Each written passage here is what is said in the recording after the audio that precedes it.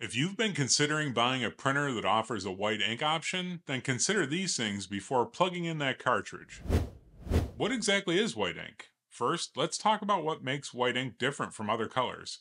The specific formulation can vary depending on the type of ink, eco-solvent, UV, latex, etc., but white ink has some characteristics that set it apart from traditional CMYK colors.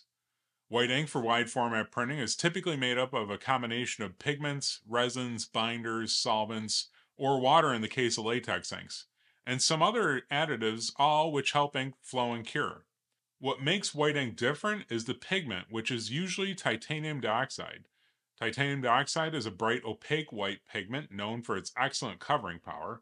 This pigment is dense and can settle easily, leading to issues if not properly maintained. Why does white ink require more maintenance?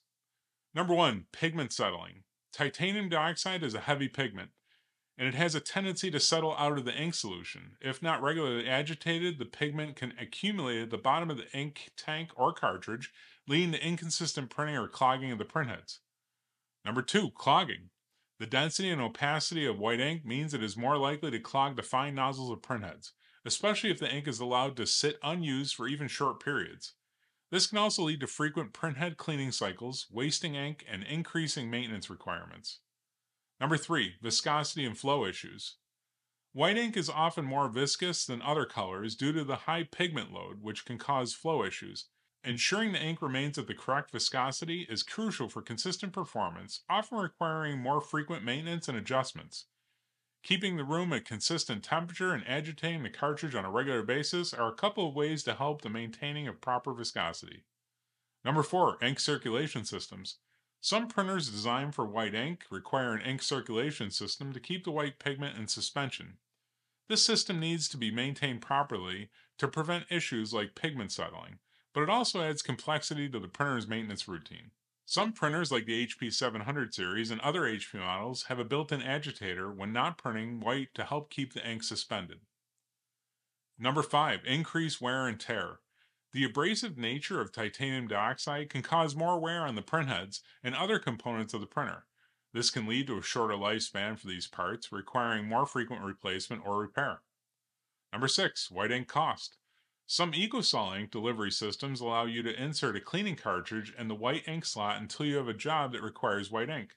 Although this is a viable option, you will need to consider the cost of ink to fill the lines and then empty them when finished printing, flushing all that white ink into the waste tank each time you want to print white.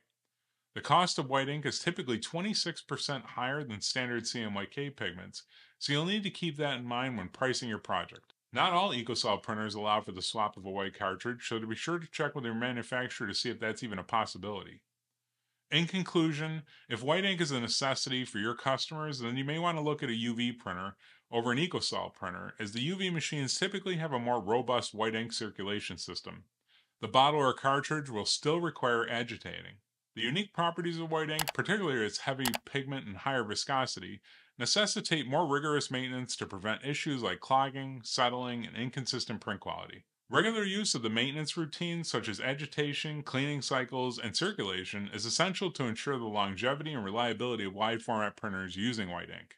In all my years selling EcoSol printers that offered white ink as an option, I would say approximately 95% of the customers that decided to go with white ink plugged in a cleaning cartridge in less than 3 months, or at least by the time the first white ink cartridge ran out from cleaning cycles and needed to be replaced without using it.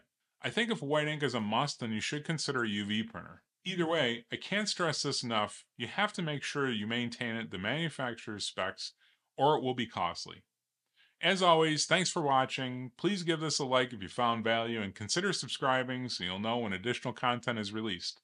And if you know someone considering a white ink option, be sure to share this video with them.